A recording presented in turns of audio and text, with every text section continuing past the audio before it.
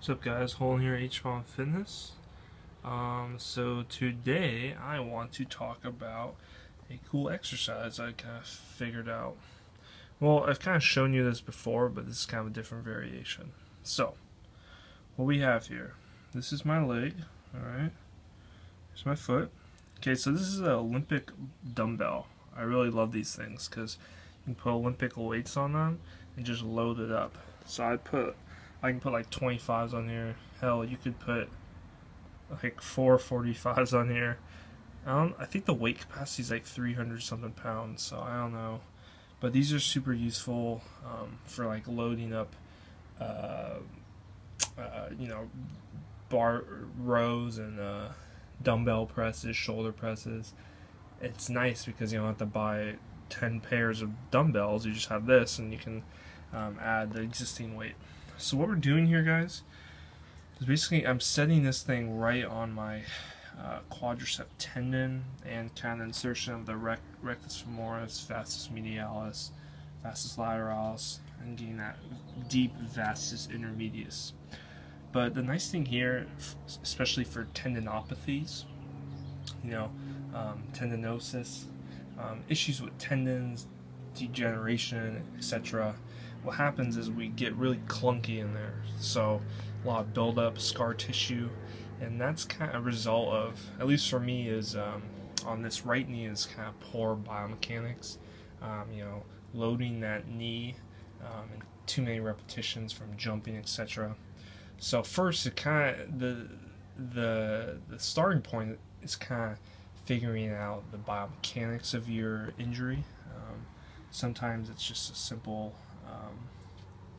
not so much simple, but it's the problem lies somewhere else. Okay, but we want to address the symptoms.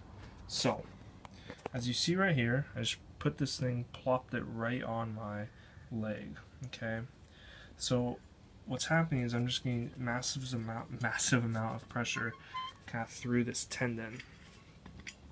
And so basically what you can do is kind of go side to side, and that's kind of like a cross friction massage in a sense. You think of the fibers going up and down, this barbell is going perpendicular, so by moving it you're kind of getting this cross friction.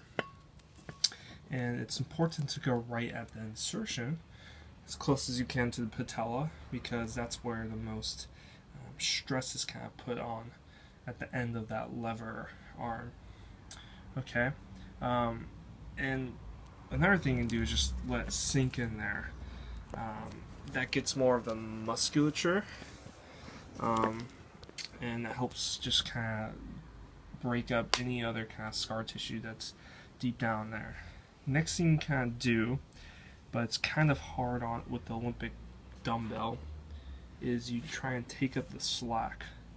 So try and make this middle part spin to kind of grab the skin. Get that a little bit, but basically you just want to do that so you can get more of the fascia and some of that collagen fibers. This one is unique because you can't really get the whole quad. And what I mean by that is I'm really just focusing on this this front part of the knee. It's really hard to kind of get up here because it gets thicker up here, so the pressure doesn't really work as well. But kind of at the end of the knee, it works really great. And so this technique is more for going after the tendon issues, opposed to the musculature issues. I would use that like a barbell for more of a massage, kind of deep tissue. This I'm trying to just go after more of the tendons, because it's kind of specific. I don't have too much movement here, and I don't have a lot of room to move up, so I'm pretty much I only can go right here at this end part. And so what you want to do, guys, is just mess around with it. And so you'll see that it definitely gets red, and that's good because collagen usually has a lack of blood supply. Not lack of, but it has a hard time getting blood supply. So seeing redness is actually a good thing because we're getting some type of blood to this area. And so let me just show you what maybe a therapist would do while treating this. So here's your patella. You got your superior pull, inferior pull, medial pull, lateral pull. Alright, so what a therapist would probably do is something like this. Do cross friction, or kind of use their elbow, get in there. The thing about this is, even though they have more room to get into corners, a little more specific, what the barbell does is that puts a lot more pressure. I can't get too much pressure with just my thumb here. That requires a lot of work. What the barbell does is just kind of does a global cross section of those collagen fibers and tries to just get them. So if I didn't have the camera in the hand, I would lay this thing right on my knee. Okay, now I'd use two hands to add pressure, but use it as kind of like a seesaw to add pressure, grabbing that skin, as well as trying to do some cross friction on those fibers. So this guy is great for doing the tendon stuff right at the insertion points. It's hard on different parts of the body.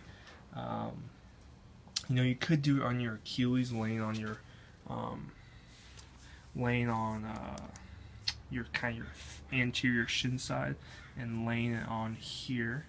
But it's great at the knee because you can have more control of it, control the pressure, and all that sort of stuff. And so I just want to talk about why these tendinopathies kind of happen, and usually is because of the biomechanics. Okay, some type of unusual loading patterns. They're not too unusual because they're happening more and more. But think of the tendon issue as somewhat of a byproduct of something else. Okay, for me it's some hip issues, a little bit of the flat feet.